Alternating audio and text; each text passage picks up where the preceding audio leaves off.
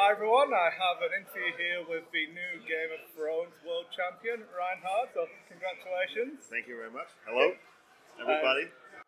We're just going to do a quick interview. I know you've got to fly back soon, so I'll not take up too much of your time. But how does it feel being a new World Champion? Yes, it's unbelievable for me because I also won this year the European Championship. And yes, I think I was the luckiest guy on the last day. I had good setups.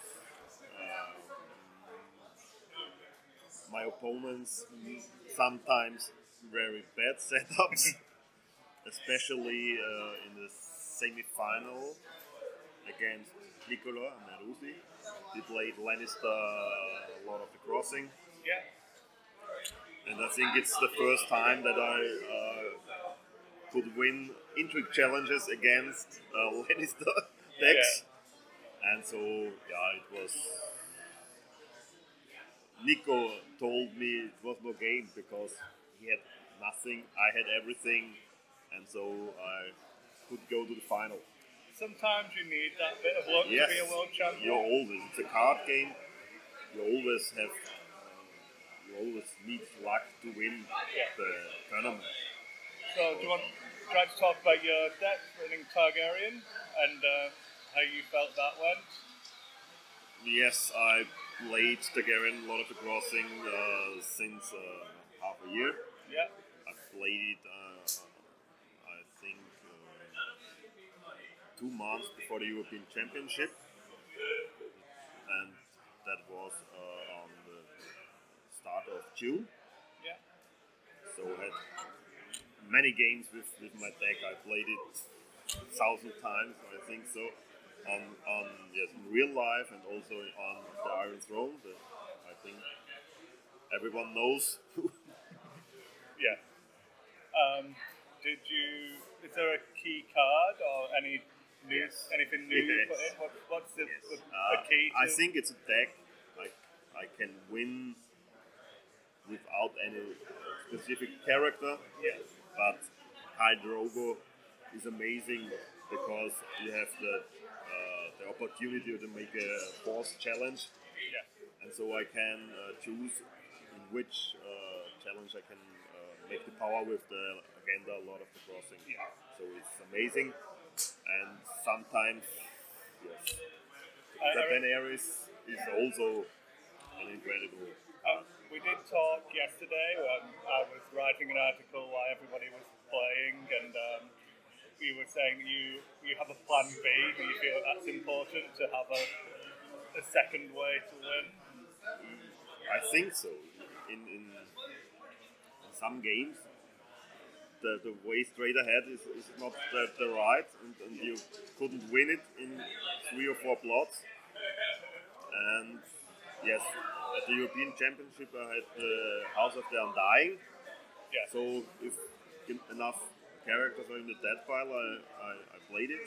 Yeah. And even if there are small characters in the dead pile, yeah, I'm able to make my certain challenges. Yeah. That is important. And then what about any interesting decks you played against? I know I can't remember his name. Your friend with the Alliance. yes, it's the deck of Gabriel Rana, and he's, I think, one of the best deck builders because he always plays amazing decks, which no one will expect. No one wants to expect. Yes, he played Alliance with Greyjoy and Dragon to stand and to save all these characters, and he brought on the board every renowned character we know in the game. It was good to watch. I enjoyed watching him play that. Did you face anything in the tournament that you were surprised by, or was it all decks you expected to see? I was a little bit surprised that so many played the Hyper Viper deck. But it's a good deck, and I think in a tournament it has a right to be there. Yeah. But in casual games, I don't want to play against such decks because we are not playing against each other. Yeah. So he's playing his cards, I'm playing my cards. If I'm fast enough, I will win the game. Yeah.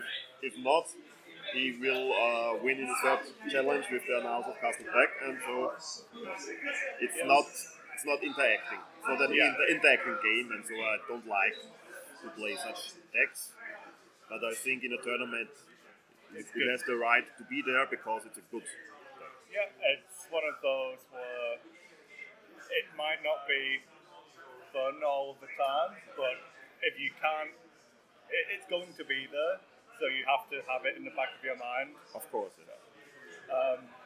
Is there anything about Game of Thrones, or anything just in general you'd like to talk about? No, I can only say I love this game. It is always interesting to play. Yeah. It is, for me, it's never boring, and so for me, it's the only game that matters. And finally, is there anything for your German fans or your Austrian fans you'd like to say in German for your people? So I have German friends, and so if you've got anything you'd like to say, proud to be European and dominating the North Americans. Burschen, ich habe es geschafft. Dankeschön. Bis bald. Congratulations, thank you for your time. Thank you very much. And I hope to see you again. If I can get out to any of the events in Europe, I'll see you there. Hopefully you'll be back again next year as a world champion. You'll have your seat reserved. I'm nearly sure that I come back. That's good. Well, I'll see you next year. Thank you very much. Bye-bye. And thanks for watching, everybody.